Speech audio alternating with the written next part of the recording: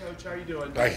Steve Hellwagon with Bucknuts. I was here 20 years ago when you were prowling the sideline with Mike Jacobs and John Cooper. Just first question is just what's it like to be back, and any memories of that experience and what it meant for you to have that opportunity back there in '97? At that time, it was probably the greatest opportunity that I'd had to come here and coach. And I got to see Coach Cooper yesterday for the first time since I've been back, and I had a wonderful time. I learned a lot of football with Mike Jacobs. At that time, I was a young coach, and he took the time to teach me about offensive line play. He was coordinating here, so I got the opportunity to do a lot of coaching and helping him. And it was a great time of my life then. I enjoyed it and really wanted to stay, but I had a chance to go with Coach Hollis and leave down there and get my own line and start my career, and I had the opportunity to come back. So it's unbelievable. It's hard to describe in words what I feel like being from Ohio, coming back here and getting the opportunity to coach.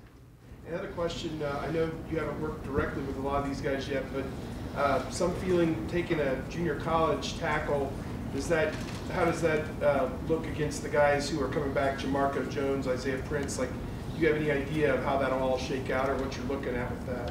Well, he's like those guys are. He was a big athletic kid that we've been recruiting for a while and weren't sure what we were going to do, weren't sure what the numbers are, like it is in any year. But when we had the opportunity to get him, I think what it does is it provides depth and competition. And I think those are two things that are critical in developing any offensive line. You want to have depth, and then you want to have guys competing for spots. And we're going to have guys at both those tackle spots that haven't had much rep at all, game reps or anything. So the more competition we can create, the more guys with size and athleticism like he is, 6'8", 320, and can move. You want to take as many of those guys as you can, let them compete, and let them get better and provide depth. So, he's a great kid. I don't think it says anything, but we're going to create some competition among those guys. Second row middle, Ryan. Ryan Ginn with Buckeye Sports Bulletin. Just whenever you spoke to some of the guys who had committed, back when Warner was the offensive line coach, what were those conversations like? What did they ask you about your role, any differences you had with him, and just what was the whole process like of getting them on board with being coached by you now? Yeah, that's the first thing you want to do whenever a change is made. You want to get to know those kids, and that's the first thing that we want to do. Ed and I and Coach Meyer both wanted to set those kids down and say, listen, here's what's happening. This is what we're going to do. The good thing is Ed's not leaving. He's right here. So the relationship that he had and Coach Meyer had, those relationships are still here. There's just going to be a different guy around him coaching him. So at that point, it was a matter of me getting to know them, spending time with them, sitting down and saying, hey, what makes you uneasy about this? Here's my background. Here's who I am. They just wanted to get to know me and meet me so that they're comfortable with the change. And then the time you spent at LSU as the offensive coordinator for a couple years, did that influence anything you do as an offensive line coach? Anything you learned about yourself during that time? Yeah, there sure is. I'll tell you, I know it was difficult.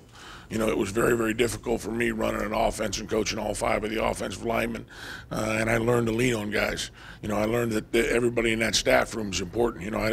When you're the offensive coordinator, obviously you're out there calling the plays, but throughout the week and everything in that room, it's everybody's ideas.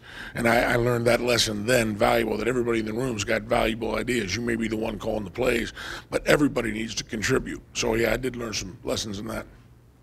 Back row, Mark Hoots, WOSN TV 44 in Lima. Gavin Cup, one of those guys coming in. I know you had a chance to share with him a little bit. You've got a similar background with Gavin. How much does that help with being able to relate to him, and what are your expectations for him? We hit it off well right away. I went up to see all those guys, and I went up to see him. We're from the same part of the state.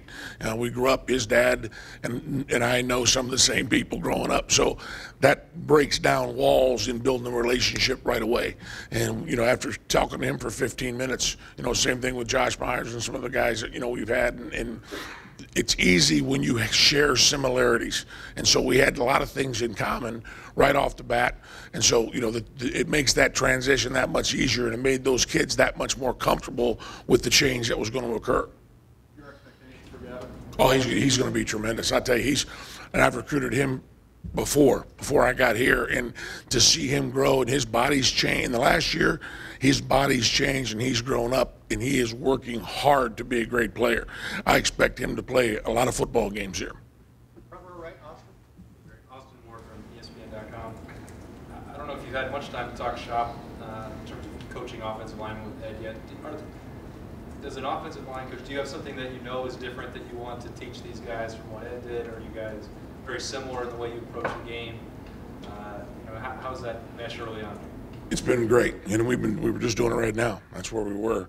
And I think the one thing is, in football, the offensive line coaching is a fraternity. So it's not like we haven't known each other. It's not like we haven't shared the same clinics and shared ideas and sat down, because we have. And we're very, very similar in what we teach. Obviously, there's different ways of presenting things and different ways of teaching, but we're the same zone schemes, gap schemes, the thing they teach and run. Here's the things that I've done forever. So, and we've been in there meeting, try to keep the terminology what it's been. We want to make that transition as easy for the guys here as we can possibly make it. I'm still going to add my touch and my flair to coaching the position, but within the scheme that he establishes and what he wants done in this offense. And we're going to keep it similar. And we've been meeting the past couple of days and again around recruiting as best we can, but I think it's going to be a really smooth transition. Having two guys with that offensive line background, you just take control of the room now? Hey, we do, absolutely. That's one good thing. When you got the guy calling plays, knowing offensive line, it's going to make my job a lot easier, I promise you. Front row left, Bill. I'm sorry, Doug. Doug Lane-Maurice with Cleveland.com. You talked about the benefit of having Ed around for something like that. Is there any, I don't know what the word would be, any worry with something like that, that the guys who had him as their coach, maybe you want to make sure, well, they aren't going to check things with him because you're the guy in the room now? Is there anything that could be a negative with that? I don't see that, because I don't want to come in. It's not like I'm coming in and putting my fist down and how we coach these kids and how we teach these kids. And I think it's good to have another set of eyes on the things we're doing. And if those kids wanted to go ask him advice on something, that doesn't, I don't have an ego. That doesn't bother me one bit. I think him and I get along. We've known each other for a long time. I know what Coach Meyer expects. I've been with him, so it's all going to function in that system. And, the more people you have and the more eyes you got on kids, he may pick up something I miss. Within coaching the kid, he may have a way of reaching the kids here that he knows a little bit better than I do right now. So no, I think it's going to be a huge bonus. Urban in her earlier had said he tried to hire you before at Ohio State. Why didn't you come the first time around? Well, there was some issues at the time. I just had signed a deal at LSU to be the coordinator for an extended period of time. In this profession, I had two young kids that were going through high school. And I just had an extension to finish it and, to move them again in this profession. If you can get your kids some stability and get them through high school without making changes. So at the time, while I wanted to come, it probably wasn't the best move for my family. And, like I said, I was hoping the opportunity would come around, and it did. But at that time, even though I wanted to come, it might not have been the best thing for my family at that time. That was the reason why. Front row right, Bill. So Rabinowitz from the Dispatch. 23 or 24 of the guys who committed today were pretty much known. Malcolm was maybe not. How much drama was there today with him? I don't think there was much drama. We've been trying to, he just came in last weekend for the visit. So it was a matter of he was comfortable with a couple other schools, but he hadn't any idea. He hadn't known me yet. He hadn't been here yet. He hadn't met Coach yet. He'd known he had a great relationship with Ed. Ed did a great job over the past year recruiting that young man. So we were trying to set things up because of the situation it was just with him. His mom couldn't come because she's ill and those things. So he had to feel comfortable, and then he had to really go back and tell her about it since she couldn't experience what was here. So I don't know if it was as much drama as him letting his family there know, hey, this is what I experienced over the weekend. I want to do that. And it was important to him to get his family's blessing before he made that decision. His decision was clear before he left here. I think that's what he wanted to do. He wanted them to be as happy about it as he was. So that's what transpired. There could be a stigma about junior college guys. Ohio State hasn't recruited a lot of them. What makes you think this guy is different? Again, spending the weekend with him. I think you're right. You have to, that whole weekend that you get to spend, and I spent as much time with him as I could over the weekend, in talking to him. I sat him, put him on the board. We did some football and those kind of things to see how he can present and understand the game, and can he reach the level that we need him to reach. And he's a tremendous young man. When you get to know him and see him, he's had a lot of things happen to him. He's risen above a lot of the stuff that's happened to him, and he really wants to be here. That was the other thing. He wants to be here. He wants to succeed academically, and he wants to play big-time football.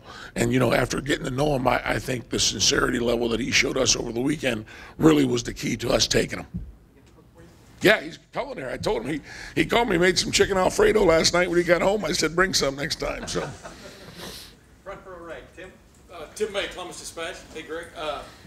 Number one, sitting here looking at it, it looks like you have a starting center and a starting guard. And then, in your mind, is everything else up for grabs, or how would you explain what you're explaining to your group as you meet with them now? That's pretty much what I did explain. That's what I said, based on what I've heard from Coach Meyer and Ed since I got here. Those two guys have performed, I'm talking about Pat and Billy, have performed at a high level. And what they've done has been amazing, watching them on film. And, Pat's going to go to center and play a little center now, so that's good. It's new for him. It's fresh for him. And then the other three spots, and that's the good thing, I guess, about me being here is it's a clean slate for all those guys. I don't know anything about them.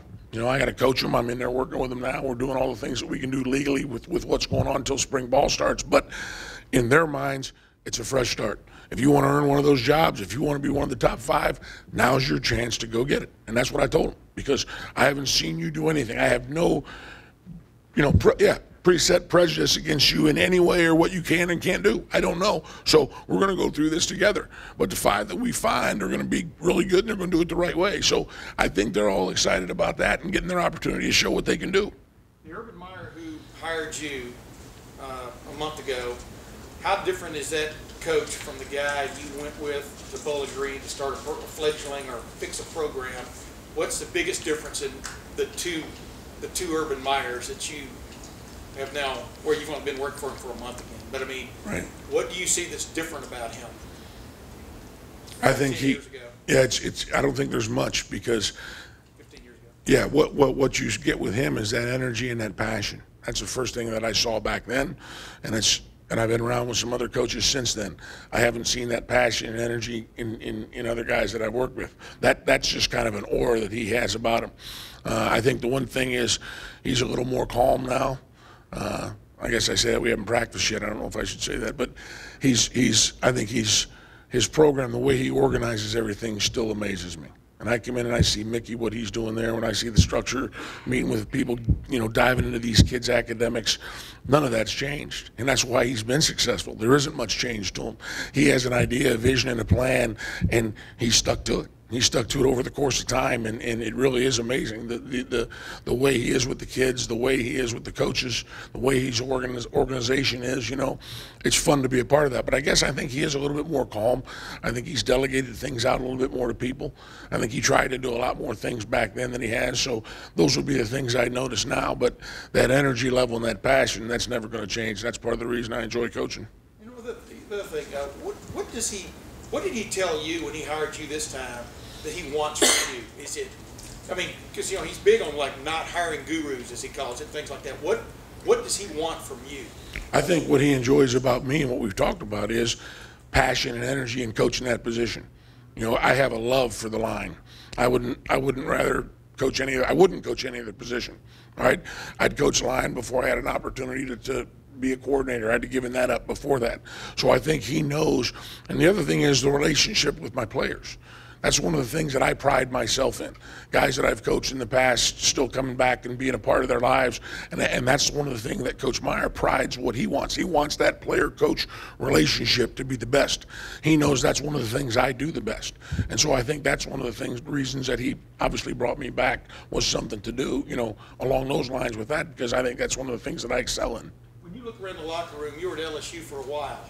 Yep. When you look around the locker room, do you see similar talent level? Of course, you haven't really coached a team here yet and stuff. Right. Is Ohio State on par with that kind of talent level in your mind? There's no doubt. And I played him the last 2 years at Maryland. So, yeah, I've seen him on the field in a game. I've broken down the film. There's no doubt they are. At every single position, that's why I said this is an SEC kind of team with the speed, the size, and everything that is about it. There's no different whatsoever. Back row left, Kevin. Yeah, Kevin Noon, Buckeye Grove. All my bridging questions got asked, but Jack Wallabaugh, heir apparent maybe in center after Pat Elfline. What did you see out of Jack? And then a second part two, when you talk about everybody trying to slide into positions, is the potential there maybe for Jamarco Jones to slide inside? Number one, Jack Wallabaugh. I saw him in high school film. I've never seen a guy play with such passion and finish and effort I mean, trying to absolutely just gore people. And that's rare in high school. Yeah, so I saw that when I was recruiting him. We had him over at camp and those kind of things. So I know what he's about. There's a kid that absolutely loves to play the game, and I think he can be an outstanding center. Maybe a center, maybe a guard. I don't know yet, but he has the potential to do exactly what you said. So I've never seen a kid like that on film. You know, do the things that he's done, just energy-wise and finish-wise and those kind of things. He played hockey. That just shows you what a great athlete the kid was. So I'm excited about him getting a chance to coach him. Jamarco, there's a chance anybody can move inside. Like I said, I haven't seen these guys. So just moving outside in the weight room and some of the things that we've done so far, there could certainly be a chance he can move inside. There's certainly be a chance he could be at the left tackle spot. So I don't know. That's the good thing. I get to start from scratch to get these guys out there. But what we're going to do is try to find the best fit for every single one of them. That gives us the best 5 guys on the field first, and then the best backups after that. So, yeah, there could be change at any one of those spots. Last couple questions. Second row left, Lori. Lori Schmidt, 97.1 The Fan. Coach, I guess, are you considered a slob yet? I think so. I think it's safe to say. Urban talked about how the offensive line set the culture for the team. How would you describe slob culture? Well, I think those guys set the culture because, number one, they work very, very hard, all right? And the things we do are not natural, okay? Meaning, you can stand up here and we can play catch. You can throw a pass like a quarterback does, right? You can run a route and I can throw you pretty close. All right, you can grab the ball and run the ball. If someone was running it, you could probably come up and tackle them. All right, so if you drive across any playground in Columbus, you'll see kids out playing. You don't very much drive and see them drive blocking trees or drive blocking a fence, do you? No, I haven't seen it. So what we do, all right, is very difficult. They have to work very hard at it, and there's very little accolades involved with it, all right? And I tell them, the only people that's watching you during the game is me and your moms, probably. Your dads aren't even watching what's going on. They're watching the ball. So that develops a cohesiveness among those guys, all right? It's like a family. You can pick on everybody in the room, but somebody from the outside better not pick on anybody in the room. And the culture that those guys set with their work ethic, with their camaraderie, it spreads to the team. And I think that's what Coach is talking about. That's where any good team I've ever been involved in has had a good core of guys up there. They lead, they work hard, they're unselfish, they're fun to be around. All right, they like to have fun with everybody, but when it's time to go, they go work, and they're tough. And so I think that's what I understand it as. That's what I've always been. That's why I enjoy coaching the position so much. Front row left, Blake. Blake Williams, Buckeyes Sports Bulletin. You touched on talking to the guys who had committed to Ed and what that was like. I'm curious, what are the other challenges in coming in so late in the recruiting cycle for you, and how difficult was it to leave guys that you'd built a relationship with as recruits? That's the hardest part. That's the hardest part, I think, when you leave any job is, number one, leaving the guys that you've coached, especially the ones that you've recruited, all right, okay, to that place and those things. So, and I think you have to do that as professionally as you can because, and you have to understand sometimes if you just leave, it's hard. It's hard on those kids, you know. So those aren't easy things that we deal with. And then coming in here, you have to start and develop new relationships. They don't know me. All right, I got here late in the recruiting process. You know, I was thrown into some things where I could help with a few of the guys in this class. And that's where, you know, I just wanted to be a part of as much as I could do in a short period of time. But I really wanted to take care of the guys that were here, the guys that were coming in, letting them know, hey, it's going to be okay. All right, this is who I am. This is you get to know me so you can understand that your decision, all right, to come to Ohio State is still a good one. I'm just a small part of it. You picked a great university, a great institution, and a great football program. Here's what I'm going to be. Here's who I am. So they were comfortable with it. So it's touchy. It's hard. But, you know, you just got to get in, be yourself, and let them know that who you are is going to be able to help them through the process they're about to undertake. Coach, we have one more question. Far left, Bill. Bill Landis from Cleveland.com. You talked about Pat Elflein a little bit. He's kind of the older guy in that room. Otherwise, it's a fairly young room. He's known one thing for going on 5 years. Did you make it a point maybe to establish a relationship with him first? And then I guess in general, how has that relationship sort of developed since you've been here? The first day I was here, I met Pat, and we went out to dinner that night. So just what you said, that was one of the first things. You go, because it all starts, any room starts, our room starts with the leaders in that room. All right, and I would tell them, it's me and it's leaders in that room that are going to kind of develop, dictate the culture so that we show the young guys how to do it. Because they're coming in there, and there's a lot of young guys in our room now. All right, and those guys don't know how things are done quite yet. They're starting to learn. They don't know how to work quite yet. They don't know how to finish quite yet. All right, so Pat needs and I need to be on the same page as the leaders. I'm not in there in some dictatorship, boys. We're in this together. All right, and to get involved with Pat and Billy early, which is what I did right away, and get those guys, let those guys know, here's what I expect in this room, okay? Here's what we do here. Tell me what you guys have done. Tell me what your culture is. And we talk back and forth and shared ideas so that we're always on the same page when we're dealing with the guys in our room. And I wanted to be upfront and honest with them and let them know, hey, this is who I am. This is what I expect. Now, how can I help you be a better player? What do I need to do to make you the best player you can possibly be? And then you can help me lead these young guys so that we can make them the best they can be. That's what it's about. And then to bring in a junior college guy, I'm sure if you had just recruited 5 normal high school seniors, no one would bat an eye at it, but is there any extra smoothing over you have to do with the guys in your room when you bring in a guy who's more established, who's going to compete for playing time right away? No, I don't think so. I think they, it might, get their attention a little bit more with the junior college guy. But again, to me, that's good. That's healthy competition. All right, we want to play the best guys. We want to be as good as we can possibly be. And I think the only thing that'll do, he was here, he met those guys this weekend. Those guys got along great. I think the thing that he'll do is make our room better, because now you want to play, you're going to do the things right. You're going to be the best you can possibly be to play. And if you're afraid of competition, you ought not to be here anyway. And I don't think any of them are afraid of competition. I think that's just going to make us better.